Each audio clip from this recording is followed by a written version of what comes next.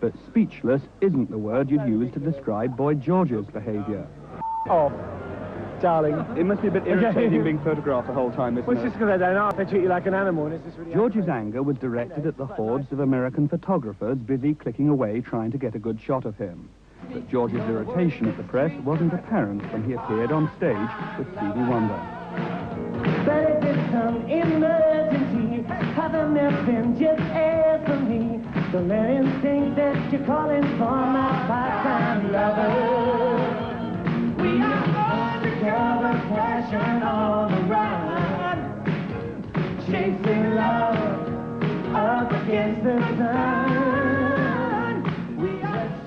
Boy George told me that performing with Stevie Wonder had been quite an honour, but he'd had much more fun backstage. I had more fun in his dressing room, in the Winnebago, which is a caravan, just listening to that guy sing and, like, play, and it's just amazing. What were you talking about, the two of you? Well, he doesn't really do a lot of talking. What he does is he just sits there playing keyboards, and he's really fussy, you know what I mean? He's, like, intense. I mean, I was getting a bit worried earlier on because he was so strict with the beat and the, you know, syncopation and stuff, but it was really good.